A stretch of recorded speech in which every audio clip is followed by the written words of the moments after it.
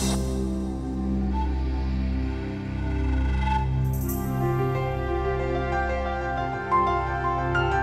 first met Charlie Wilkes in 1987 when I joined the Community College of Rhode Island.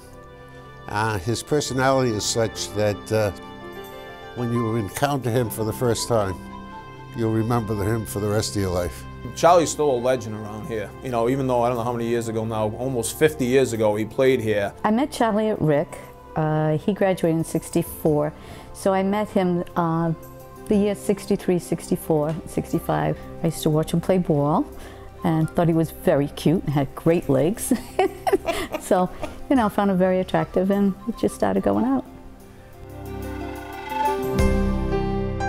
I mean, when people think of Charlie Wilkes, they think of his humor, the atmosphere that he creates when he's there. Everybody's happy, everybody's laughing, but it brings together a lot of closeness within the staff.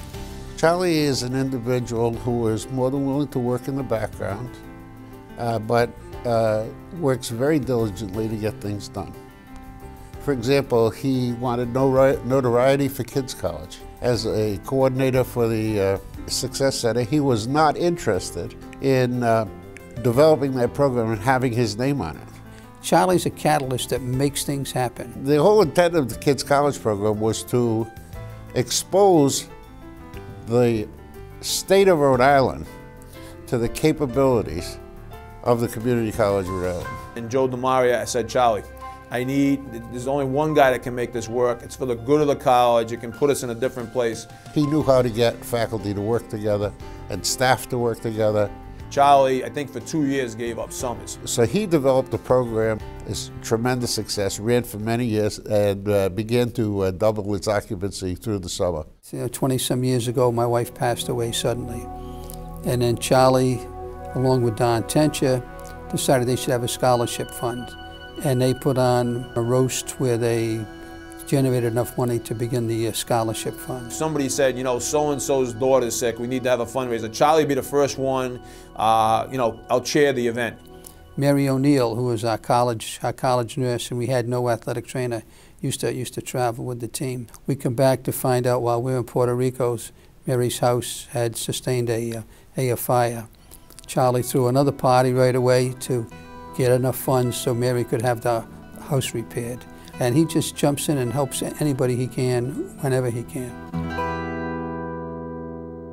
Charlie always was a teacher first and a coach second. Love for both. His students wanted to be in his classes. It wasn't because it was an easy grade, but it was because they felt he had a sincere interest in them and he wanted them to succeed. And he went beyond the classroom work. He was eager to tutor them, and he did an exceptional job in getting them through the course. In the coaching side of it, when I was vice president, I got to observe him, and I noticed that he was able to keep the students in line. He really wanted those kids to be successful academically as much athletically, and I think that's his big thing. He brings so much to the team. He has a lot of energy, a lot of enthusiasm. And with Charlie, that's contagious. Kids could really relate to him because, you know, he was kind of sometimes a kid at heart. I think that's what he is. Charlie's really a kid at heart. It's important for a team to feel like we're all one group, or else you don't have different factions on it. And Charlie was a real key for that. So we hit up a great relationship that lasted for 30 years. In name, Charlie was an associate head coach, but for all practical purposes, we were like co-coaches. We coached the team together.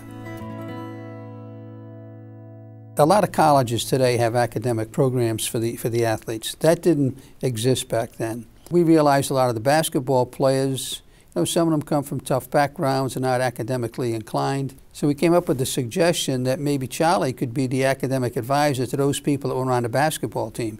We had a lot of success with that, and then we expanded it to the entire department.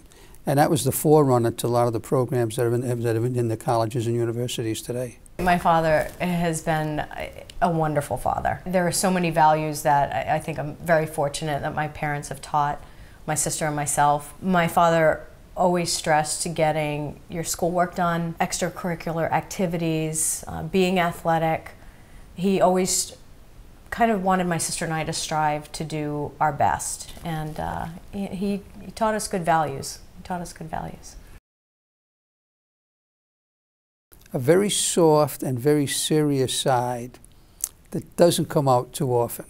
And it's quite touching. It's something they probably wouldn't associate with Charlie Wilkes. A very kind, just a great, great person.